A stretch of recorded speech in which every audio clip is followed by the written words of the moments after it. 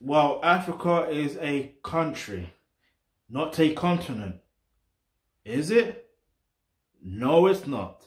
Africa is actually a continent. That's the way I've learned. But the interesting thing about it is the fact of the way the media portray Africa. It's some way in a thing of where they make it seem like, I'm gonna say mainstream media, where Africa is a country. So that's why people have this misconception that Africa is a country. But the funny thing is, the majority of these countries in Africa didn't exist.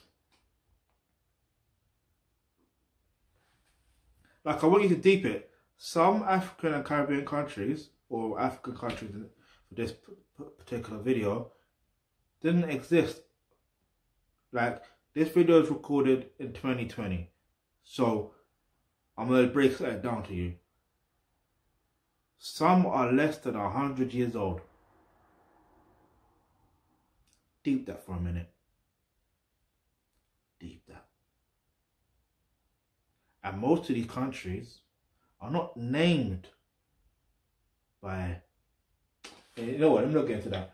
Anyway, look, what I will say is this. Click the link in the description box below. Yeah, there's two options. One, where you can make a donation so you can help us rebuild the infrastructure within the African and Caribbean diaspora.